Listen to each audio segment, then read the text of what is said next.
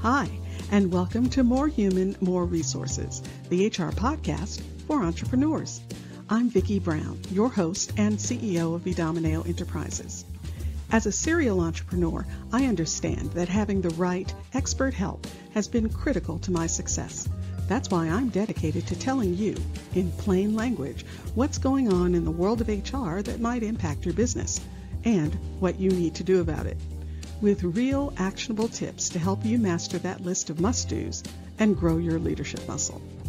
First things first, the information contained in this podcast is provided for general purposes only and is not to be considered legal advice. Your decision to adopt or not adopt any practice or procedure mentioned in this podcast is solely yours, and we bear no responsibility for the outcome. We urge you to always consult legal counsel and other appropriate licensed professionals. And with that, let's get into the show.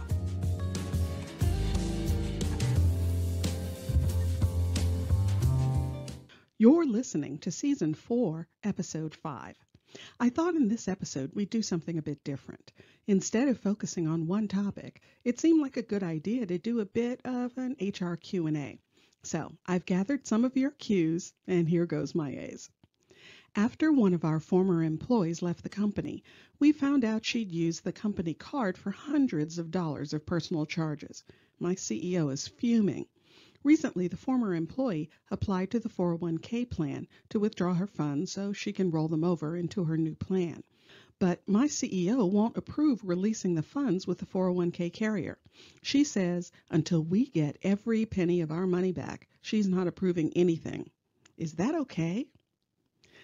All right, while I can certainly understand the frustration and even anger, unfortunately, just like you can't hold someone's final pay hostage, you can't hijack their retirement plan money. All 401ks are governed by the Employee Retirement Income Security Act of 1974, or ERISA. And it's a federal law that sets minimum standards for almost all retirement and even some health plans. The primary job of ERISA is to protect individuals that are in the plan. It mandates things like requiring notices to participants about plan features and funding, setting minimum standards for participation, vesting, the responsibilities of the fiduciary. By the way, if you have a retirement plan and don't know who your fiduciary is, it's probably you, and you should really look into that. So, all that to say, ERISA is federal, and it's not kidding around.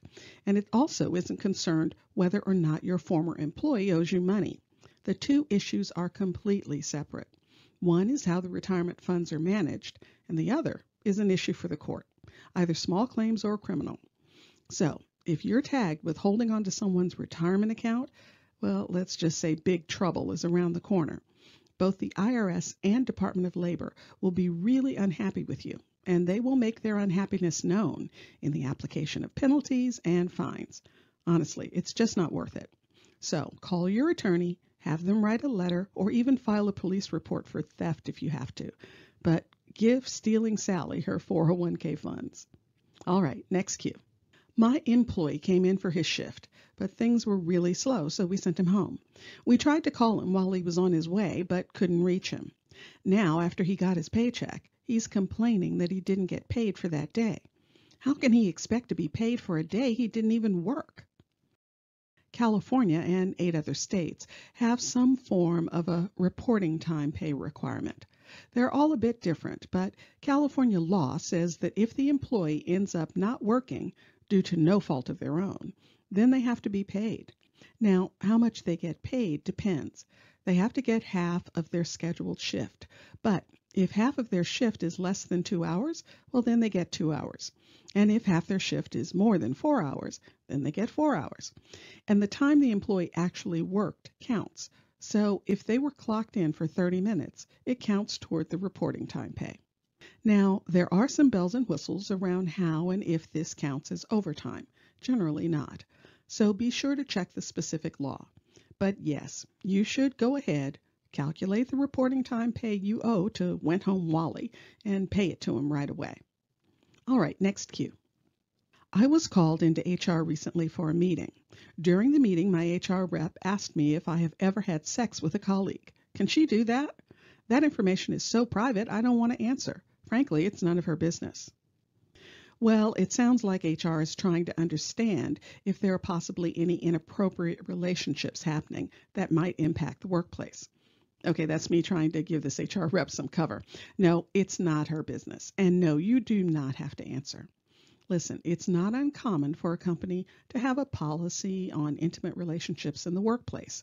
And generally, those policies are focused around supervisor-employee relationships, and they're there to require that the company be notified that a relationship exists.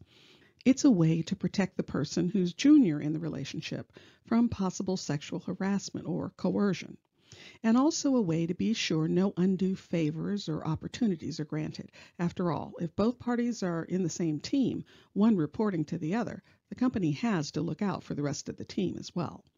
So again, have a policy and have a form so everything is uniform, and make sure it's just information that's needed, like when did it start, disclaimers that it's a consenting relationship, etc. But for HR to come right out and ask if you're having or had sex with someone, well, I don't know about you, but I would say, as this is extremely sensitive and private information, I decline to answer that question. I understand the notification requirement on intimate relationships, and I'll be sure to notify you via the appropriate form or memo should the need arise. And then I would leave, honestly. Next cue. I have an employee who is clearly struggling. He's late all the time, has difficulty focusing, forgets things like meetings and client calls, and really just seems dazed some of the time. He used to be a really great employee, but I think he's doing drugs. What should I do? I don't want to just fire him, but this can't continue. All right, this is one of the stickiest situations to approach. The main thing is to stay focused on the performance aspect, because after all, you just think he's doing drugs. All these behaviors could be caused by something completely different, so step carefully. The first thing to do is have a meeting with him to discuss his performance. Make it clear that your expectations are this, and his performance is that. And just ask him, is there any reason he can think of that has caused his performance to fall off so dramatically? If he says he has a problem and wants to address it, well, then you're obligated to make space for him to go to rehab. Now, there are lots of caveats with this plan, so if you find yourself here, definitely speak with your attorney. But if he doesn't come forward, then you have to deal with it as a strictly performance-based issue, and that unfortunately means corrective action, warnings, and even possible termination. I know this is not an easy thing to hear or think about, but remember, you have an obligation to the rest of the team as their leader. So buckle up and do the hard thing. If you found this information helpful, please leave a review and tell a friend. Thanks for spending the time. Until next week, same time, same place.